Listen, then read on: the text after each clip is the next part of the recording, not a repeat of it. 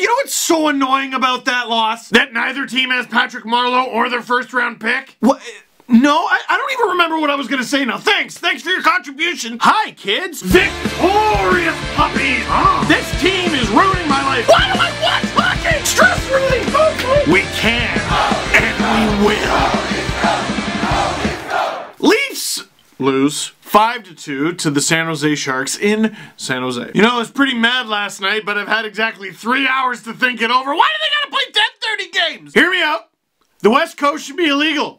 There you go. What if we just move the West Coast closer? Have we ever thought of that? It's 2020, come on. Climate change is like, gotcha fam. Thanks, climate. Wait, before we talk about that infuriating game, this stat is beyond stupid ridiculous. Last night, or maybe it was earlier this morning, friggin' California trip, this is the first Leafs-Sharks game to not feature Patrick Marleau in over a decade, right? I tweeted that because, with the exception of the few games he missed at the beginning of the season because he was a free agent, Patrick Marleau has not missed a hockey game because he was a scratch or injured in over 10 years. The answer is actually more ridiculous. From Sportsnet Stats, this was the first Leafs-Sharks game to not feature Patrick Marleau since March 26th, 1997. Brandon Convery was the first star for Toronto that night. Nearly 23 years ago. You want to see how much hockey's changed and why we called this the dead puck era? Here's the scoring summary at the top. Brandon Convery, second of the season. Matt Sundin, shorthanded, is 39th, and Darren Turcotte gets the lone goal for the San Jose Sharks. Here are the penalties. Ty Domi, Dodie Wood, Bob Airey, Jason Podolin, Dodie Wood, Kelly Chase, Todd Warner, who was on the panel for Sportsnet last night. Kelly Chase, 2, 5, and 10. Dodie Wood. I hope I'm saying that guy's name right. I don't know, whatever. Tim Hunter, Marcus Ragnarsson, Wendell Clark, Matt Martin. Wait, that's even a different Matt Martin. Jason Smith, Todd Ewan, Rob Zettler, Steve Sullivan, Tony Granato again. That game featured 3 10-minute misconducts, 4 fights, and at least 1 fight per period, and exactly 100 penalty minutes. One game. For the younger crowd, this is why they always say, like, oh, fighting is part of the game. It used to be most of it. Look at Matt, what a chump scoring goals, not even fighting. Yeah, I mean, at least it was a shorthanded goal. Oh, that is the toughest goal to score, it's true. Anyway, enough about 23 years ago. Let's talk about this game. I've had 45 minutes to sleep and think about it, and, not bad. It was okay. The Leafs should be able to beat the Sharks. That's what it is. They should be able to beat the Sharks, especially when they get a goaltending performance like that from Jack Campbell. And Martin Jones has been brutal for a long time now. I don't know what's happened to him. He was absolutely spectacular in this game. He's been spectacular for over a week now. And I've been mad about the Leafs' inconsistent performance, especially in this game from period to period, and it's true. They were awful in the second period. Leafs outshoot the Sharks 14-11 in the first, that's good.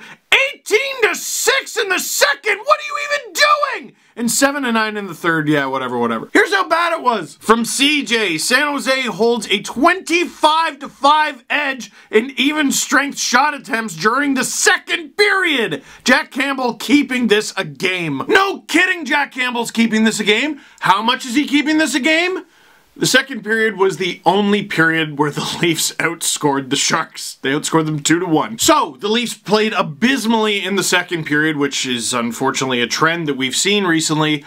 The Leafs tied it up in the second. They tied it up. They allowed a power play goal in the first, which I suppose is going to happen, and their PK has been good recently. And the Stefan Nason goal in the third period, which ended up being the game winner, stupidest, flukiest bounce off the end boards you're ever going to see. So, it's not as appealing, it's not as fun, and it definitely doesn't get as many views, but I don't know, I'm thinking that might be an acceptable loss. Or at least a loss where you give credit to the San Jose Sharks. You have to give credit to them. Could the Leafs have done better? Of course they could have done better. They lost, but they've had worse losses than that. Jack Campbell made more saves than Martin Jones. I would love to see what the scoring chances were, because to me, at least from the second and third period, it felt like the scoring chances, like the real good ones, were close to even. Jones made a couple that ruined my night, frankly. And after all the smack I've talked on the podcast and in the Dangits videos, I kinda deserve it. The power play goal, I mean, the Sharks' power play seems pretty simple. Get it to Brent Burns and have him fire the puck until stuff starts falling out of his beard. And it was unpleasant, taking shots and Campbell stopping it, Marincin whacking it away, and the Leafs almost clear the puck, and a puck hits Marner in the face, and they gotta continue. And look, the penalty kill, I mean, you're outnumbered, right? Nothing's ever gonna be perfect. Marincin was doing his job clearing the puck,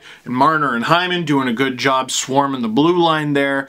I just felt like Justin Hall's assignment there is to move Evander Kane. That's your job. And when Brent Burns put the second, third, fourth, ninth, whatever it was, shot on net, I don't even know if Hall had a hand on Kane. And Travis Dermott in the box for that one, he takes a lot of minors, man. But you know what? Despite that, watching him, especially over the last few games while everybody's been out, I was saying Dermott could be a trade chip. I was saying he's been setting money on fire. Some of those things are still true, but like, man, there's such a player in Travis Dermott waiting to emerge. I don't know what his numbers were like in this one. I can't imagine they were good. I can't imagine too many guys in this team were good. But he's so belligerent and he doesn't care about the other team's feelings, and he's so talented. Oh, that guy's gonna score a big playoff goal for the Leafs. I have a feeling. It's gonna take one moment and we're gonna watch something special happen with that player. I just feel it. So the Leafs, arguably the better team in the first period. They come out of it losing. What do you gotta do? Have a good start to your second, and they at least have that. Less than 3 minutes in, Marty Marincin with a good keep at the blue line and just throws it on. And this is why I hate when people cite shooting percentage at the blue line. Oh, it's only got like a 2% chance that, yeah, the shot does. Did it look like Marty Marincin was shooting to score there? I've sneezed faster than that. And this is where you leave a comment about how fast sneezes are, and actually that's really fast. Shut up! I've been to the Science Center, I know. I'm talking about hockey. Stop. Marty Marincin, slow, phlegmy sneeze on net. There's a rebound. Austin Matthews, bloop. That's all it had to be. Bloop. And that's what you're hoping for when you take a slow, phlegmy sneeze from the point. You're just hoping for a banging rebound, which is exactly what Austin Matthews got. His 46th of the season. He's a little bit good. But of course, less than 2 minutes after that goal, if you look at the top of the screen there right by the Sharks bench, I think that's Austin Matthews going off for a change. I'm not totally sure. It's obviously blurry.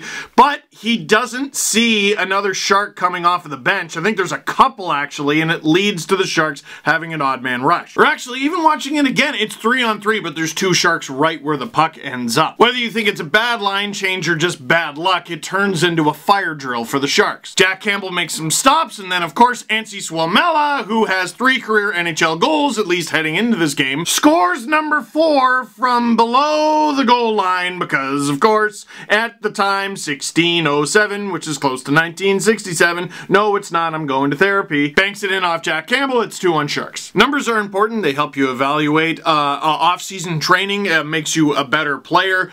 Training during the season, diet, eating right, all sorts of things factor into you becoming a great hockey player. But at the end of the day, the stupid thing is a piece of vulcanized rubber. Here's a pro tip. If you wake up with nightmares, if you're having issues with that, just leave a puck by your bed. Folks, it's true. This revolutionary piece of sleeping technology eats your dreams and spits them in your face. So go to bed, get a restful sleep, and then it also doubles as an alarm clock. Hockey, it doesn't care. Speaking of it doesn't care, the period gets way worse after that. Because the Sharks are just kicking the Leafs up and down the ice. And here's the thing, you can't just kick people up and down the ice. That's against the rules. And when you do something against the rules, you have to be punished. So Mitchell M. Marner, I choose to believe his middle name starts with an M, decided to confiscate Brent Burns' jock. Austin Matthews, excellent cheeky little move just to keep the puck onside, and he rushes in with Marner. Marner receives it on his forehand, tucks it between his legs before Brent Burns even knows where the thing is, onto his backhand. Oh, he's gonna shoot it, so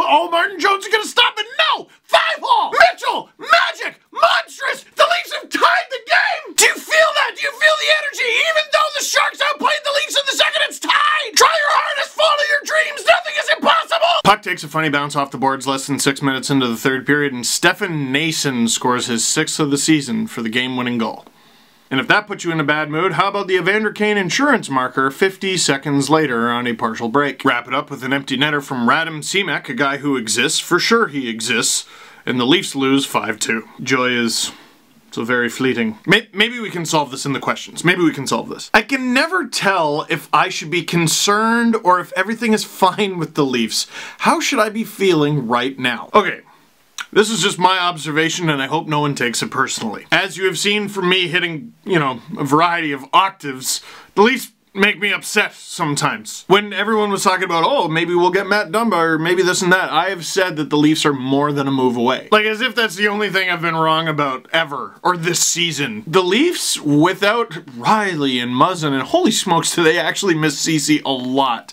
The Leafs, without all these guys, I think they've shown good character. And Sheldon Keefe did not play Rasmus Sandin in this one, and I actually don't mind that. He's 19, a lot of 19-year-olds get to watch games from the press box. Timothy Liljegren getting back into the lineup. I actually liked his game in this one. But as the game wore on, you started to see, like, okay, Sandin's been doing a little bit more sinking than swimming, but they miss him. But for the most part, I think the Leafs have the potential to be a scrappy team that has some high-end skill, and if you just make it into the playoffs, you never know what's going to happen. Look at Tampa last year, etc., etc. But what is driving me nuts about the way people talk about this team is you have an opinion that will not be swayed by anything you see.